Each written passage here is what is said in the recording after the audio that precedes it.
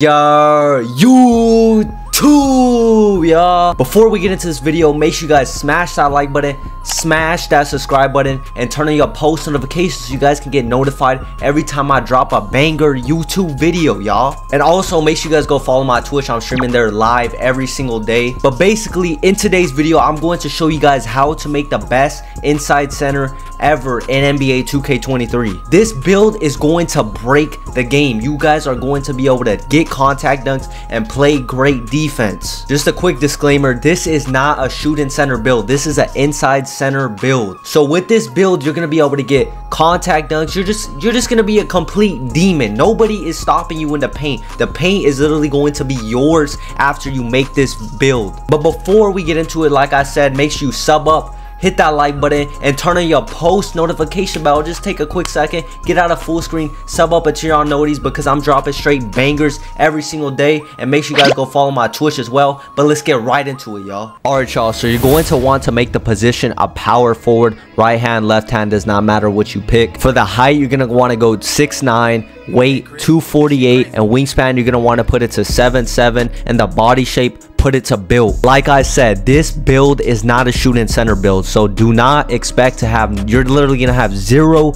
shooting badges after you guys make this build. So do not even worry about shooting. This build is gonna be basically finishing and defense, and you're gonna have a little bit of playmaking because you guys do not want to be losing the ball at all. So basically, you're gonna want to put your close shot to a 62, then you're gonna want to put your drive and layup to a 74, because you know you got to have a pretty good drive and layup, or you're gonna be missing wide open layups. For the drive and dunk, this one you're going to be getting contact dunks with this. You're going to get a 92 drive and dunk. For the standing dunk as well, you're going to be getting 88, so you're going to be able to go with the ball as quick as possible, and you're going to have a less chance of getting blocked. Then for the post control, you're going to want to go ahead and go with the 34, and these are the finishing badges right here. Y'all boys can see the tier 1s, tier 2s, and tier 3s. You guys see you get limitless takeoff on gold. Limitless takeoff is so OP in this game. You are going to be jumping from the 3-point line, the free throw, you know what I mean. You just going to be jumping from so far away, and you're going to be getting so many contact dunks. Then for the pass accuracy, you're going to put it at an 80. A lot of people say, no, just put it at a 70, 80. If you put it at an 80, you are going to be throwing dimes. You're going to be throwing steamers. You're going to be dotting your teammate wide open. The defender is not even going to be able to get near him because you're going to be throwing the ball so fast. And then for the ball handle, you're going to want to go ahead and put it at a 45. And then the speed with ball, go ahead and put it at a 28. And then for the playmaking badges, y'all see what we're getting. Tier 1s, tier 2s, and tier 3s. You guys are not going to be able to be losing the ball as much. You guys are probably like a 45 ball handle. Bro, just do not be dumb with the ball. Do not be dribbling in their face. Just hold on to the ball, pass fake, do what you need to do. But the best thing about this playmaking is the 80 pass accuracy. You're going to be throwing dimes, like I said. Then for your interior defense, you're going to want to go ahead and put this at an 84. And make sure you guys are being careful. Do not rush making this build, because I know, bro, if you guys are not being careful, everything can just reset. Everything can mess up. But for the perimeter defense, you're going to want to go ahead and go with an 85. And then for the steal, you're going to want to go with the 86 as well. So this defense,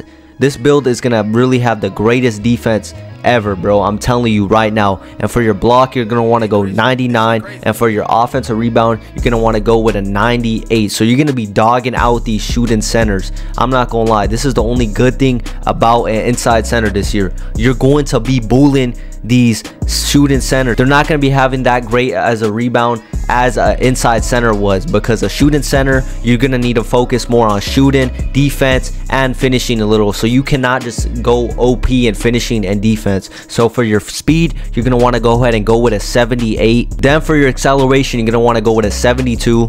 Then your strength, you're going to want to go with a 94, y'all boys. So you guys are not going to be getting bullied in the paint. All that is done for. Nobody is going in your paint. If you know how to play great defense, nobody is going in your paint after you make this build. All right, y'all boys, one thing you need to go down, put your post control to a 34. I'm pretty sure I did have it at 34, but like I said, bro, when you're going a little too fast, it messes it up. So go ahead and put your stamina at an 87, and the rest of the attributes, put them on free throw, because that's the only thing you can put them on. And this is how our build is looking, y'all boys. 18, 0, 9, and 33. This build is gonna be so dominant in the paint. I'm telling you right now, like I said, you're gonna be getting so many contact dunks. It's gonna be so overpowered. Alright, y'all boys, so you're going to want to go with box out wall for the first primary takeover. It's up to you, but personally these are the best takeovers I would recommend going with. And then for the other takeover, the secondary takeover, you're gonna want to go ahead and go with paint intimidation. Rim take is so overpowered in this game. Once you have rim take, it's less likely nobody is coming in your paint, especially if you have the 6'9" big body center in the paint. Nobody is stepping in his way, bro. They're just gonna fear you on the court. And as y'all boys can see, we made a paint beast, a big body paint beast, y'all boys. So hey, if this video was helpful for you guys, make sure you guys hit that like button, hit that subscribe button, and turn on your post notification bell, as well as go follow my Twitch. It's going to be linked down below.